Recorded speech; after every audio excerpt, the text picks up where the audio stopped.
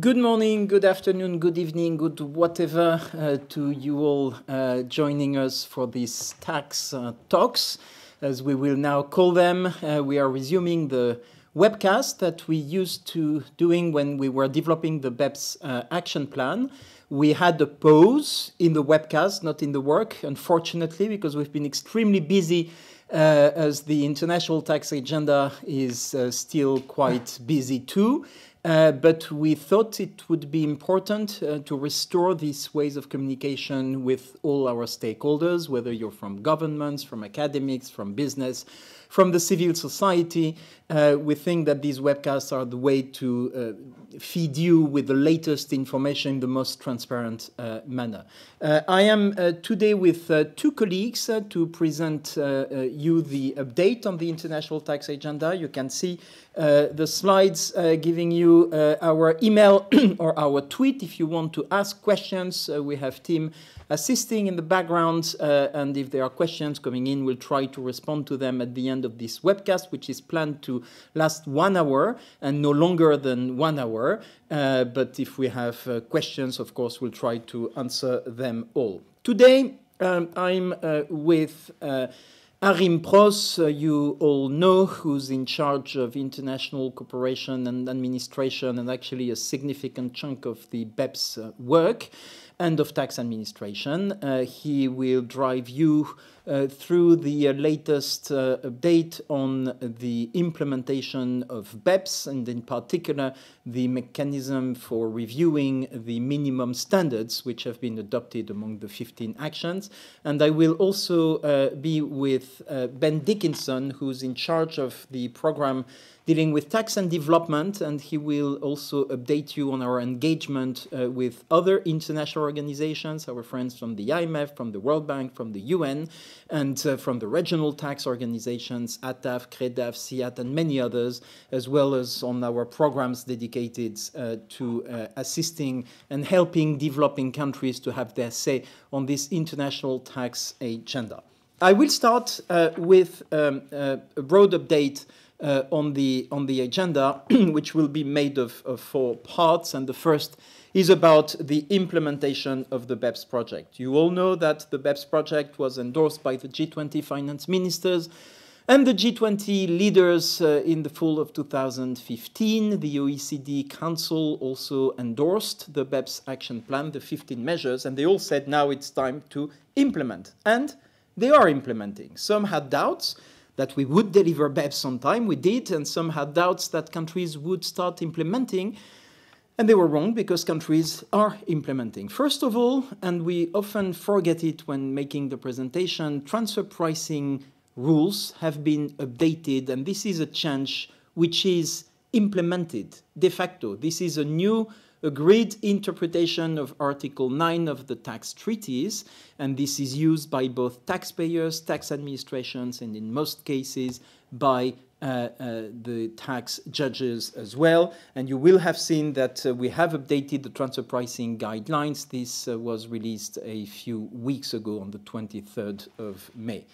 The countries have started the implementation themselves, country-by-country reporting. Arim will drive us through that, but big implementation, hybrid mismatches, preferential regimes being amended to be in line with the automatic exchange of tax rulings or the revised nexus approach for patent boxes. You will have seen also that the European Union has been quite active in implementing across its membership, 28 EU member states, the BEPS agreement. It started with the automatic exchange of tax rulings. There was a directive, I think the fastest directive, at least in tax matters.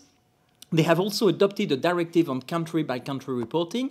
You may understand that there is maybe more to come. There is a debate on the publicity, but for the time being, what is the positive law in the EU member countries is this directive, which is a pretty neat transposition of Action 13 agreement, almost word to word.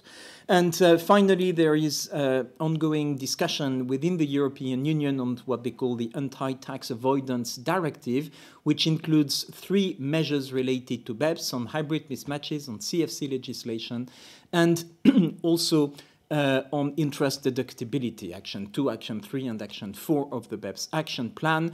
There will be an ECOFIN meeting tomorrow where this directive may be agreed or not, to be seen tomorrow. Beyond all that, we have also started the negotiation of the multilateral instrument, which was provided for by Action 15, the idea being to incorporate in existing bilateral tax treaties the changes which have been adopted in the BEPS Action Plan as regards the minimum standard against treaty shopping, Action 6, or the changes to the definition of the permanent establishment, Action 7, or some changes to tax treaties under Action 2, or possibly the improvement of mutual agreement procedures under Action 14. So multilateral instrument ad hoc group has been put in place. Mike Williams from the UK is chairing that group, and that group has met a number of times and is on time to deliver this new instrument, which would amend automatically the bilateral tax treaty, subject to the ratification by the parliaments of the countries which will be party to that convention. We have 96 countries around the table, maybe more to come before the end, the finalization of the negotiation. We have issued a paper for people to comment on this. We will have a public consultation on the 7th of July, and we are quite confident that the text of this multilateral instrument will be adopted before November, and it will then be open for signature, and we'll try to find a signing date or a date for the signing ceremony before the end of the first semester in 2017, next year. If we have as many countries signing this instrument as we have negotiating it, this would cover more than 2,000 bilateral treaties, which I think is quite impressive.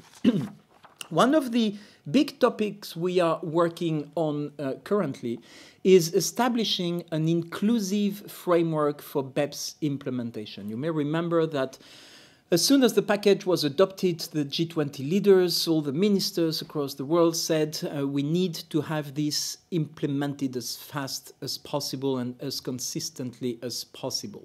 And as a result, the G20 mandated the OECD to establish an inclusive framework for BEPS implementation.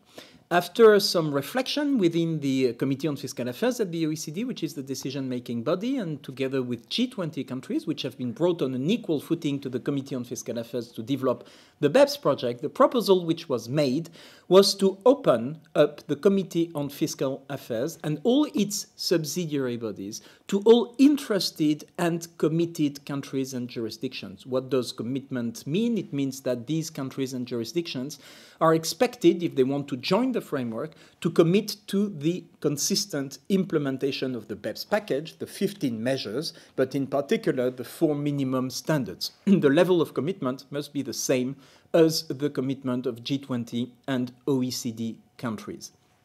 The members of this inclusive framework, so the members of the Committee of Fiscal Affairs and its subsidiary bodies, when we will be talking about BEPS, these members will be on an equal footing in the decision-making of the OECD, which means that they will be able to block if they're not happy with the outcome, but they will have the responsibility to agree consensus so that we are able to develop standards and to do the review. Because the goal of the inclusive framework is to set up standards, and there are a few remaining standards to be developed. We'll come back to these, but on profit split, on comparability, on transfer pricing, maybe on the toolkits for the implementation of BEPS as regards developing countries, and maybe on the way forward there will be more standard setting to do.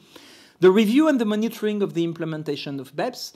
The review is about the 4 minimum standards. Arim will come back to that. And finally, supporting the implementation, in particular with OECD, G20, and non-OECD countries, in particular with non-OECD and non-G20 countries.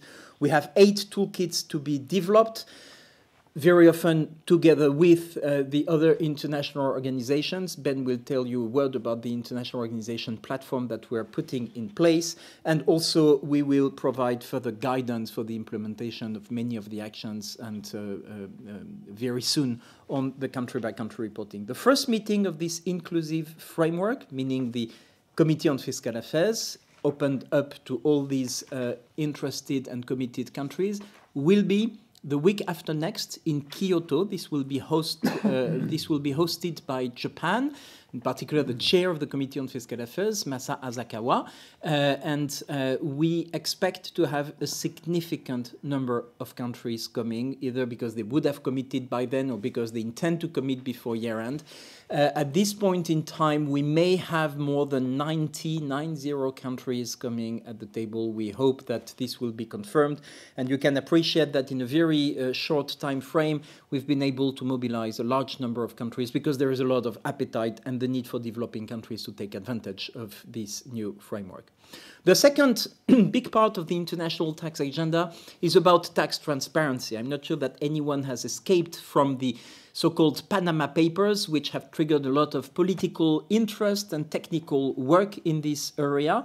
And as a result of all the political outcry and attention to that, we are now very happy that all the countries and the jurisdictions which had been asked back in 2014 to commit to implementing the Common Reporting Standard, which is the standard on automatic exchange of bank information or banking and financial information, all the countries and jurisdictions have now committed to implementing the Common Reporting Standard in 2017 or at the latest starting in 2018. There were 5 remaining jurisdictions which before the Panama Papers had not committed: Bahrain, Lebanon, Nauru, Panama, and Vanuatu. They now have committed, which I think is good news. The total number now amounts to 101 countries and jurisdictions.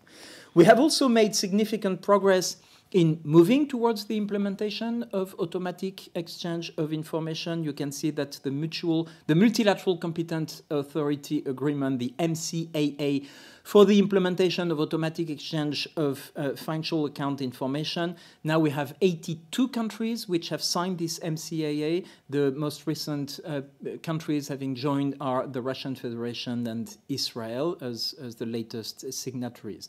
Be careful, sometimes there is a confusion between the MCAA for automatic exchange of information and the MCAA for country-by-country reporting exchange of information. These are two separate instruments, even though they both rely on the multilateral convention, which is the hard law and primary law instrument that now is covering a large number of countries. You can see that on that slide. We now have 96 countries and jurisdictions which participate to this multilateral convention.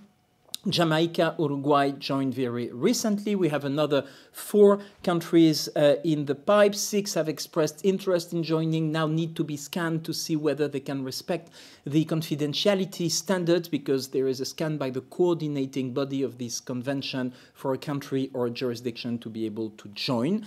And that means that this is getting, a very large, if not universal, instrument. The Global Forum also is increasing. Lebanon and Paraguay are the latest members. We now have 134 countries and jurisdictions on an equal footing in the Global Forum.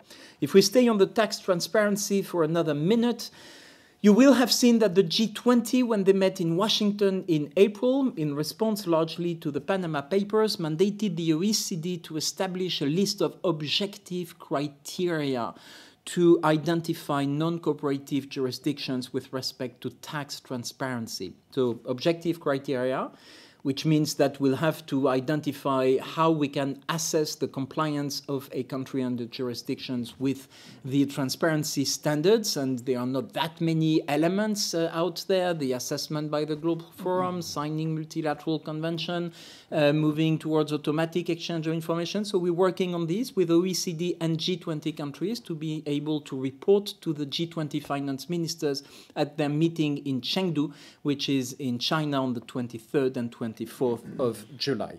But the Global Forum and the FATF have also been mandated to work on how we could improve the effectiveness of the implementation of the standard on beneficial ownership. I think everybody agrees that the standard is good, the standard doesn't need to be revisited, but it is not properly implemented.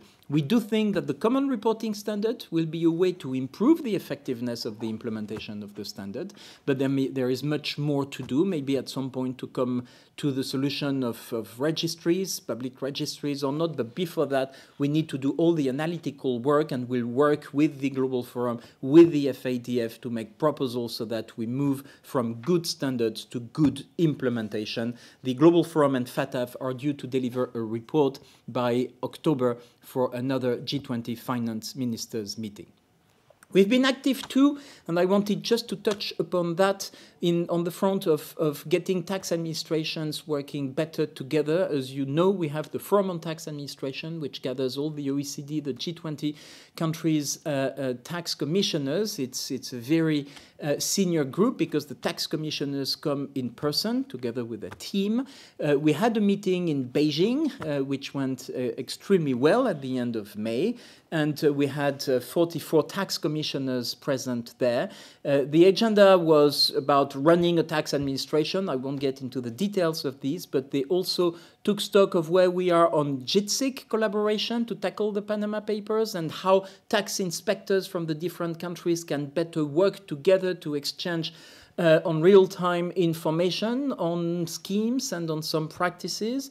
And the tax commissioners also endorsed and agreed on the common transmission system, which will be the service that will be developed first, built by the end of the year and then implemented for the information under the common reporting standard, but also under country-by-country reporting exchange of information or tax ruling exchange of information, how we can format this information, encrypt it, and make sure that it moves from one tax administration to another one.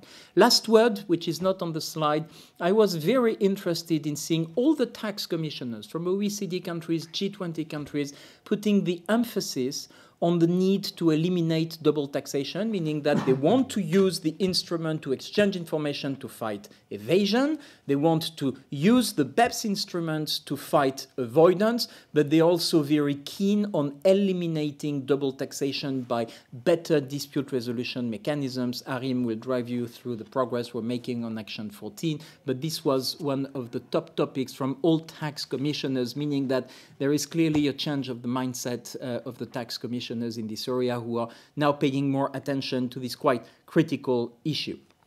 Last bit of the update on the international tax agenda, which is not tax legislation or tax lawyer type of work, but tax policy and tax economist type of work. We have been mandated by the G20 presidency, China, and the incoming G20 presidency, Germany, to prepare what they call a G20 tax policy symposium, which will gather ministers and finance ministers and central bank governors in the morning, which will precede the G20 finance ministers meeting in Chengdu. So on the morning of the 23rd of July, G20 finance ministers and central bank governors will be discussing a tax policy agenda with two main sessions. One which will be about how do we reconcile all the good recommendations we've made to promote growth, innovation-driven growth on the one hand, and all the good recommendations we've made to reduce inequalities through tax policy. The slight problem we may have is that these recommendations, as good as they are, may not always be compatible or consistent. So the idea is to see how we can, at the global level and with the support of the G20, move into better advice in this very important area. What the world needs currently are jobs, employment, investment, trade. Tax policies can play a critical role there, but we also need to reduce inequality and square that circle. We'll try to have the views of the different ministers and maybe start work probably with the support of the IMF, which is doing great work in this area. And the second aspect of it, which is more for the tax lawyers who are very keen on seeing double taxation being tackled by the right instruments, we will have a session discussion on how we can improve tax certainty, which relates to international tax standard, which relates to sound and stable tax policies in countries, which also relates to the practices of tax administrations, and which drives us back to Action 14 and the need to properly eliminate double taxation through better instruments like mutual agreement procedures or arbitration. I should have mentioned that the multilateral instrument that we are developing will include a provision dealing with arbitration. So that's where we are today in terms of implementation, in terms of moving the agenda forward, in terms of being more inclusive, and in particular with many developing countries joining the decision-making bodies of the OECD on an equal footing. We will have major opportunities to be able to develop global standards, which will be to the benefit of countries and companies as well, but also many challenges. How do we make sure that all these countries and jurisdictions can work well together, that they can improve the situation? We strongly believe here in tax cooperation. Bringing all the people together, I think, is the first step to get better tax administration, better service to taxpayers, better service to governments, to better collect revenue. So these are the challenges ahead of us. Now I will turn to Arim, who will drive you through the implementation of the BEPS package. Thank you, Pascal. Good morning, good afternoon, good evening to all of you. As Pascal has said, I'm going to walk you through a little bit through where we are on the BEPS package, looking at questions of how the review process is going to work, how it's different, monitoring versus peer review, and then give you a rough sense of where we are on the implementation, both at the OECD, but also at the EU and at the country level as much as we can do this, and then finish off with a little bit of a focus on action, I guess, 13, and also Action 14. And I'm going to do this quick, hopefully, so there's also time for questions at the end. The first bit that I want to explain, just take a little time to explain the peer review as opposed to monitoring, and what peer review actually means. So what you see here on this first slide is the question, what is BEPS peer review? The first point to note here is that the peer review itself will apply to the 4 minimum standards.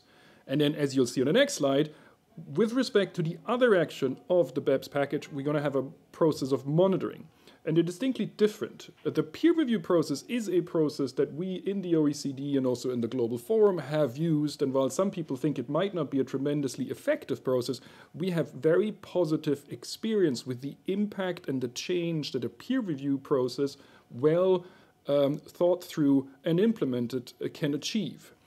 We have done this for a number of years now in the area of the Global Forum, where we do this for information upon request, and in the future we will do it for automatic exchange of information. And if you look at the experiences that we've had on the Global Forum for information request, you see that it really drives change. It's a key piece of ensuring the level playing field, that we know that if you move as a country, you will not be only one moving, and there is a competitive disadvantage by you moving to those minimum standards, to which all countries have agreed. But this ensures that as you're moving, you know that your peers are also moving, and your peers are seeing what you do, and you can see what the peers are doing. So that's just, I guess, a brief word on the peer review process.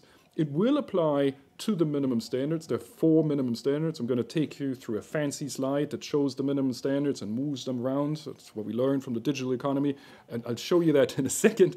But it is important then also that you have a very structured and a clear peer review. What does that mean? It means that you need to have terms of reference. We all agree the basis on which we will conduct the peer review, and then a methodology. And what's a methodology? It's when you do it, how it's done, when you look at it, the scheduling, the timing, the lengths, the in-depth. So there's a lot of questions that sound very detailed, but are very important in designing a process that actually delivers. And then speaking about delivering, and that's the last point on the slide, we will deliver public reporting. So this is not some black box operation where we sit around the table in smoke-filled rooms and come to conclusions. The reports and the outputs, as has been the case in the other peer review processes, will be public. That's true for the Global Forum, but also true more globally, whether that's in the area of corruption, where the OECD is very active, or in other areas where we use this model of making sure we all move together on a level playing field, with everybody, as Pascal has said, having a voice and an equal seat at the table as this moves forward, all of those joining the inclusive framework. So I think that's the first part, and then let me move to the monitoring. So with respect to the other actions that are not minimum standard, what are we going to do? We're going to gather data on the implementation of the other elements of the BEPS package. And in some sense, if you think about an example, this is also very necessary sometimes for the very operation of the rules. So you take hybrid mismatches as an example. As you know, without going into details, there's a primary and a secondary rule. So as countries implement, they also need to know when, how other countries have implemented, because your rules in your country will to some degree depend on connect with the rules in the other country. So that's an information gathering exercise that allows us to monitor as we move forward also on the other actions. Very importantly, and that's the second bullet point, we have an action 11 that gathers data and has gathered data on BEPS, but also the measures to counter BEPS. So we can see how over time we're doing and gather data on that. And that, I think, is a key part of the monitoring process. And last, because we've received this question repeatedly, yes, there will be a continuation also of the task force on the digital economy. And that's action 1. If I then give you an illustration a bit on a slide, first of the overview of the BEPS actions, and then talk you through a little bit the monitoring and the peer review that I just mentioned, then you can look at this slide and you see the BEPS actions grouped under the overall themes. There's a theme of coherence, there's a theme of substance, and there's a theme of transparency, and we have structured and showing you the action by theme just to get you a sense. And then magically, and I'm not sure it works, but if it does work, you will now see how we can reorder those actions to have them under the different categories. As not every action is created equal, you see that there is 4 minimum standards. That is action 5, action 6, action 13, or more specifically, the country-by-country reporting part of action 13 that also has other transfer pricing documentation in it. And then, as Pascal has already mentioned, action 14. So these are the 4 minimum standards. Then we have reinforced international standards. We have common approaches, that is neutralizing hybrid mismatch arrangements, and also limiting interest deductibility, and then best practices, action 3 and action 12, and we have a number of analytical reports and measuring BEPS. So if you look at these, we will, on the minimum standards, have a peer review process, and for the rest, we are going to have a monitoring process.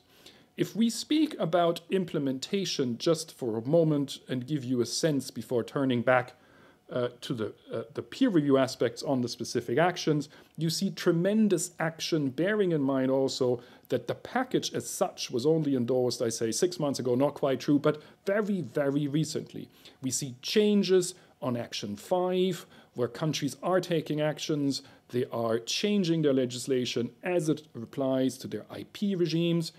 We have seen action at the level of the EU, where a directive has already been agreed on the automatic exchange of rulings. You will recall that Action 5 has 2 essential components. One is around structuring IP regimes that are consistent with the substance requirement of BEPS. And the second one is an enhanced transparency feature, in particular with respect to the spontaneous or automatic exchange of certain tax rulings. Europe has acted here already in a directive. And also the parallel work in the EU, the Code of Conduct, uses exactly the same framework, so we can ensure that internationally and within the EU, we're moving forward on a consistent basis. So a lot of changes in legislation around the world where people are amending their laws to bring them into line with the Nexus approach for IP regimes. Some countries have already abolished their IP regimes, so there's tremendous amount of progress. If we look at Action 6, that will be taken up largely in the multilateral instrument. Action 15, so that's where this is going to come in. Action 13 and Action 14 I'm going to talk about in a little while in somewhat more detail. Then moving over, looking at implementation, Action 7, again, something to be included in the multilateral instrument. Importantly, Action 8.10, Pascal has already mentioned the decision of Council, so this will come out in the end of May. Action 2, countries are introducing rules, as Pascal has mentioned. It's also part of the European directive that is currently under discussion. The same is true for Action 3, the same is true for Action 4. Action 12, a number of countries have these rules already, a number of others are thinking of introducing them. So you see there is big movement on all of these actions. Let me then move on perhaps to the next slide, as I said, with a focus on first Action 13, and then the next slide, a word, and that will be my last slide, on Action 14. Action 13. First of all, to recall what is Action 13. Action 13 has three aspects: a local file, a master file, and a CBC reporting. When we talk about the minimum standard, we talk about the country-by-country reporting part. And there we have come up with a complete implementation package to make it easy to introduce. And that is something to recall, where the primary measure is that the multinational enterprise files one country-by-country report covering all its operation in the country in which it is established. And then it goes to the tax administration of that country, which then uses its treaty network, including the multilateral convention and primarily the multilateral convention, to exchange this information with the tax authorities of the country that are identified in the CBC file that the M&E has operations. So this is the mechanism that we have put in place. To facilitate the exchange part of that, as Pascal has mentioned, that is done through a multilateral competent authority agreement, or more specifically can be done through a multilateral competent authority agreement that by now 39 jurisdictions have signed. And we expect more jurisdictions to sign shortly. We'll have a signing ceremony in the margins of the Inclusive Framework meeting in Kyoto. So that number is likely to increase. That multilateral competent authority agreement sits on the basis of Article 6 of the Multilateral Convention, which allows one or more parties to come together to exchange information automatically. This is the model that we're using for country-by-country reporting, and as Pascal has explained, it's also the model that we're using for exchanges relating to the Common Reporting Standard for financial accounts. This information goes to the tax administration. This is not public. It is covered by the treaties, and it goes to the tax administration pursuant to the instruments that are in place. There is a separate discussion within Europe on potential public country-by-country, but this, to repeat, is information that goes to the tax administration subject to the treaty confidentiality and appropriate use restrictions that we have introduced in the instruments. Also, on a practical level, as Pascal has mentioned, we are developing a common transmission system because it's nice to sign these agreements. At the end of the day, the information also needs to be physically delivered. And so we are in the process of developing a transmission system. It's a transmission system that will create bilateral connections between the tax administrations. So it's a bilateral system, but it's standardized, and it avoids the need for every single country to have a secure channel of exchange with every other country that, if you put the numbers together, could easily end up with thousands of different relationships that would have to be established without a standardized process of moving this forward. As you can see on the box on the right-hand side, given when we approved the package, there's tremendous progress already in countries either having already legislated or having publicly announced the legislation, being in the draft stages. So currently, if you count, we're at 48. And of course, the EU already has approved a directive that implements the country-by-country exchange of information of CBC to tax administrations. I think it was in March. So countries are moving quickly ahead. Maybe two last points on Action 13, the country-by-country reporting. One, if we feel that there is a need to issue further more detailed guidance on the meaning operation of CBC Action 13, then we will proceed to do that. Very similar to what we're doing on the Common Reporting Standard, where if you are working in this area, you're aware that we've issued a handbook, we have frequently asked questions and answers. So we try to be receptive, so what we have is a system that is consistent, that also reduces compliance costs for businesses and standardizes across the wide membership of the inclusive framework as much as we can do this. And last, we have ongoing work on Action 13 within the Forum on Tax Administration, which brings together the tax commissioner, the tax administrations really, to ensure that when this information comes in, they have processes and procedures for the effective use of this information, but of course also of the appropriate use of information. You will recall that this is intended for high-level risk assessment and other BEPS risks, but only. And so we're working with tax administrations that they can make effective use of this information, but also within the confines of the agreement to make sure it's appropriately used. And then let me move to the last slide, which is Action 14, tremendously important, and one of the minimum standards, one of the 4 minimum standards, in fact. This is under the transparency and the certainty part to ensure that we have equal focus on the avoidance of non-taxation, but also the avoidance of double taxation. Always been a remit of the OECD, continues to be the remit for the OECD. The point here to make is there is 2 pieces in Action 14. There is a number of countries that have committed for mandatory binding arbitration. 20 countries, I think that's not the end, but so far 20 countries. That is not insignificant. You can think, well, it's only 20 countries, but it does cover 90% of the MAP cases that we're currently covering our statistics. And the first one to admit that we're not covering all the MAP cases in the world, but just the sub-segment. But just to make the point that there's a significant commitment of a significant number of countries that cover a very significant percentage of the MAP problems that we have today. The part that everybody has committed to is the minimum standards and the peer review of that. We are on schedule. The reviews are expected and will begin in 2016. That is in the mandate of the endorsed Action 14 report, and we will have first reports in 2017. I come back to the point that I made at the beginning. It is a peer review process. Peer review processes, we have the experience, can be a significant instrument for change, and we expect that here also to be the case. As somebody has said, what gets measured gets done, and that's important to see that this is a meaningful process where we will be moving forward. It's what every OECD and every G20 country has committed to, so we will be delivering this. And then, of course, I should also mention that jumping back to binding arbitration, there will also be a provision on arbitration in the multilateral instrument. And this fits into the overall OECD agenda of dispute resolution that is, of course, focusing on MAP, but it's also focusing on arbitration.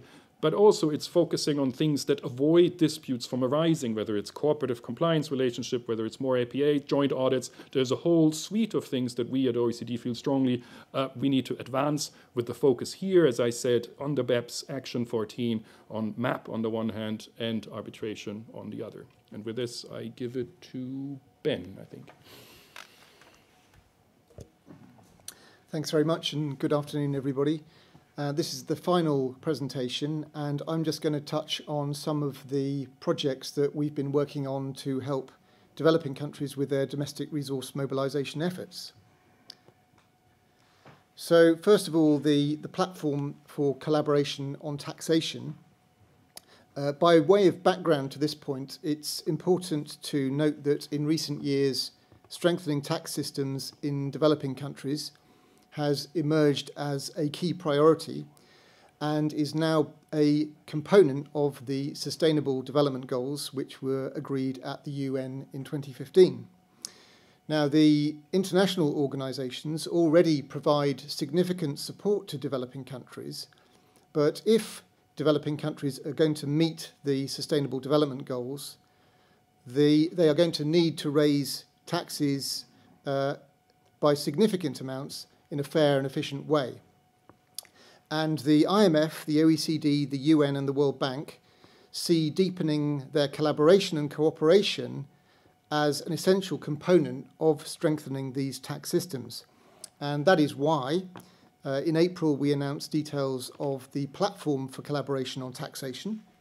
The concept is available online, and this is our new joint effort to intensify our cooperation with our partners on tax issues in the interests of developing countries in particular.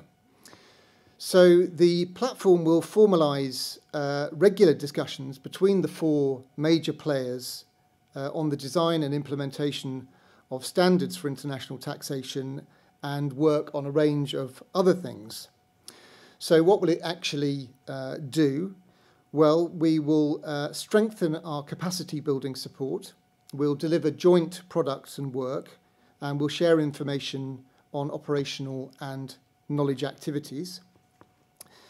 We will focus on many international tax matters, which I'll say a bit more about in a moment, but we will also cover other issues that are of high priority to developing countries. So, for example, in the next couple of years, we will address the informal sector, and we will take account of the different comparative advantages of each of the players as we go along.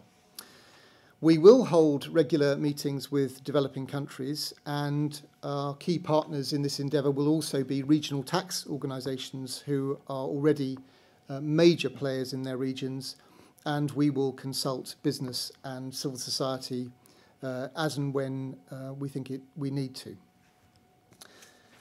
So one of the first products that we have to deliver is about capacity building and technical assistance, and we are responding to a mandate from G20 finance ministers.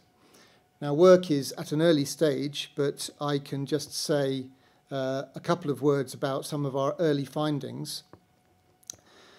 We believe that the international development community and those who are helping developing countries need to mobilise much more coherently around government plans for raising revenues. Secondly, there needs to be much better coordination and cooperation amongst providers of assistance, particularly at the country level. So then they need to come together to share information and to cooperate much more effectively. Concerning international tax, we believe that a new way of looking at tax diagnostics is required that would bring together a tool on cross-border issues in taxation covering avoidance, tax evasion, exchange of information issues, and some of the tax and crime issues. And finally, we will be reviewing the range of recent initiatives designed to support domestic resource mobilisation, of which there are several. And this will include our Tax Inspectors Without Borders project, which we were very pleased to launch with the UNDP last year. And I'm pleased to report that results to date include over $250 million of additional revenues raised as a direct result of the projects. And the projects include work in Senegal, Ghana, Kenya, and Zimbabwe, just to name a few. So the second major undertaking that we're embarking on is to deliver a number of toolkits. Now, these are designed to help developing countries implement the measures developed under the BEPS project and to address other related international tax matters. And the point about these is that they're designed to translate some of the complexity of the BEPS outcomes into simplified approaches for developing countries. Now, I won't go into the details, but you can see them on the screen. The first of these has already been delivered on tax incentives, and that was done last November. And this addresses the well-known problem that tax incentives, for example, tax holidays, don't always deliver the investment anticipated. The toolkits will have a link to the BEPS implementation framework that Pascal has already outlined, and participants in the inclusive framework will no doubt want to shape and feed in and advise on the production of the toolkits. 7 other toolkits will follow in the next 2 to 3 years, covering a range of treaty and transfer pricing issues that developing countries have told us matter greatly to them. And this year we are currently focused on the toolkits concerning the indirect transfer of interest, and the OECD is working on that with the IMF, and on a major piece of work on transfer pricing comparability, which developing countries say is their top priority, and we're doing that one with the World Bank. Now, discussion drafts will be issued later in this year, which you will be able to feed into. So I think that concludes the presentations, and I'm now going to hand back to Pascal. Thank you. Thank you. We'll focus for just a few minutes on what's next, and you have here on the slide the list of the next event, Kyoto meeting, in a couple of weeks for a whole week and 2 days of the Committee on Fiscal Affairs on the one hand. More OECD tax talks that will be after Kyoto and probably before Chengdu. Chengdu being the G20 finance ministers meeting where the G20 tax policy symposium will take place. And you can see that we have thought of you for some homework. The homework is to comment on the discussion draft related to the multilateral instrument. We have not disclosed the text of the agreement as it's not practice, usual practice, not practice at all by the governments to share the draft of their tax treaties, but we have listed all the relevant questions on which we would like to have some input, including on arbitration. We have also, or we will soon be issuing discussion drafts on Action 2, Action 4, and more to come on 7, 8 to 10 on profit split and profit attribution. We are on time, but we are not speeding up because we don't want to preempt the participation of new countries in the inclusive framework. So I think it's extremely important to respect the deadlines, but in a relaxed manner to the extent that we need to have more views on documents, in particular as regards the standard setting exercise. So that's where we are today. And you see that we're still very busy before the summer. July will be extremely active. And on the way forward, we'll have to see how we organize our methods of work to make sure that the participation of new countries is meaningful and not for them to sit at the table and try to cope with what's going on, but rather being able to shape the debate, to input usefully, and to make sure that we have a global standard and a global implementation.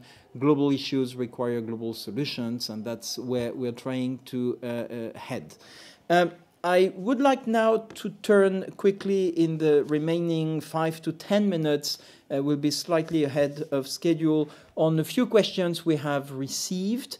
The first question we have received is on the transparency front. We're asked whether there will be a peer review of the implementation of the Common Reporting Standard. And the answer is quite plain and straight. It's yes.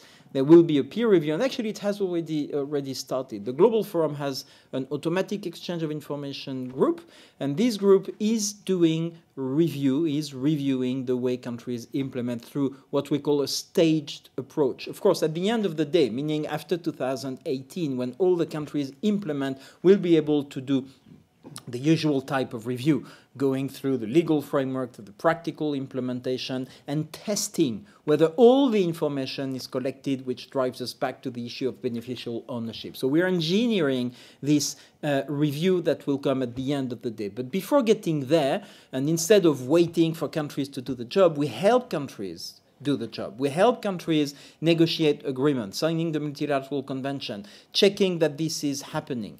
I recently read that this would be an unfinished job to get countries signing and nominating others in terms of designating with which other countries they will exchange information. It's not unfinished. It's en cours. And as you may know, if you read all the documents carefully, over the summer, the countries will be invited to nominate the partners with which they intend to exchange information, and we will publicly communicate on how we match these nominations probably early in September. We're working on this, and we'll be able, much before the entry into force of automatic exchange of information, to give the broad picture of who is doing what with whom, which is a key piece of information for all stakeholders. So that's what we're doing through this staged approach, monitoring what countries are doing in terms of legislation, monitoring what countries are doing in terms of exchange of information agreements, building the IT system and designating a service provider to make sure that the operations are run properly, and designing the very complex and challenging peer review mechanism, which will have to start as soon as automatic exchange of information has started. So we need to turn this political agreement, breakthrough agreement, into a technical and practical reality. It is happening, and we're supporting the member countries on that front. We have another question which is related to the work on beneficial ownership, and I would like to turn to Arim to get his answer. Arim. Thanks, Pascal. The question is, you mentioned, you being Pascal, beneficial ownership. Do you think due diligence and know your customer requirements should be more detailed or additional requirements? It's stepping back a little to not jump to the answer. I think what we're seeing in this space is an increasing cooperation, if you wish, or a coming together of, on the one hand, the tax community, on the other hand, I guess also the anti-corruption community and the money laundering or the anti-money laundering community. In fact, I just spoke at an anti-corruption event about an hour ago where there was significant interest on the question of beneficial ownership, because it raises so many aspects of, if you wish, illicit behavior, whether it's tax evasion, whether it's corruption, whether it's money laundering. It sort of comes together here, and very often for all of these purposes, structures are being used to hide the true beneficial owners of assets or income. So it's really a whole of government topic here. I think it's also fair to say that if you look at the tax world and we've mentioned automatic exchange a couple of times, that the Common Reporting Standard, or FATCA, does build extensively on existing FATF rules, logically also to minimize compliance costs on financial institutions that already undertake these AML processes. And in doing this, yes, the tax community has already added certain features, such as the tax residence, for instance, which isn't relevant for AML, but it's tremendously relevant for tax. So as to whether we would suggest new requirements, I think it's a bit early here. I think there's themes, as I said, a theme of closer cooperation between this different constituency, I think domestically, but also internationally.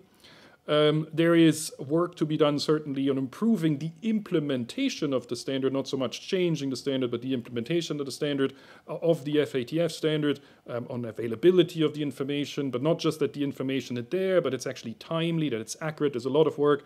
And it's also in this context, I think, that there is a mandate by the G20 to the Global Forum and the FATF to come up with initial proposals, I think by October, on how the implementation can be improved of that. But it's a very active one. We'll have to see what these implementation proposals will do. But certainly it's a very active topic high on the political agenda. The other question we received is on Action 1, which relates to the digital economy. As Arim indicated in his presentation, the task force on the digital economy will continue its work. The question is about unilateral actions taken here and there around taxing the flows of related to the digital economy, and people wondered whether this is compatible with the BEPS approach. I must say that Action 1 delivered a very interesting and useful report to the extent that it identified the sources of BEPS resulting from the digitization of the economy. We prefer talking about that rather than the digital economy per se. However, Action 1 report did not provide answers to the bigger issue of how do you tax the flows where you have a digital presence without a physical presence, which may drive people to the question of source and residence, how much of the market economy can have the right to tax the service provided on the market rather than the country where the intangible property or the services are actually located, those which will provide the services. It was inconclusive. There were options explored, but none of them was consensual. And that's why we shouldn't be surprised that some countries take unilateral action in this area. So what we hope is that the task force on the digital economy will be able to explore this further and to provide concrete solutions which hopefully will be consensual so that we move away from unilateral action. I think it's a good illustration of what happens where multilaterally we're not able to reach a conclusion.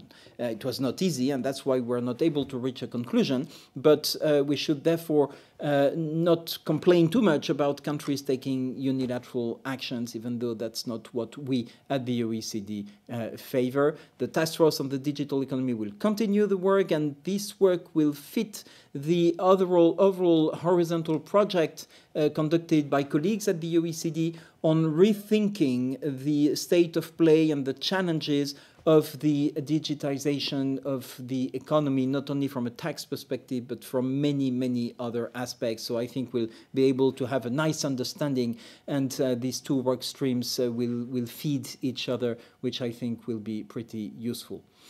I think we're coming to an end because we stopped having questions to the extent that most of you who are now replaying us can see us, but when it was live, it seems that we had too much demand for our ability to deliver.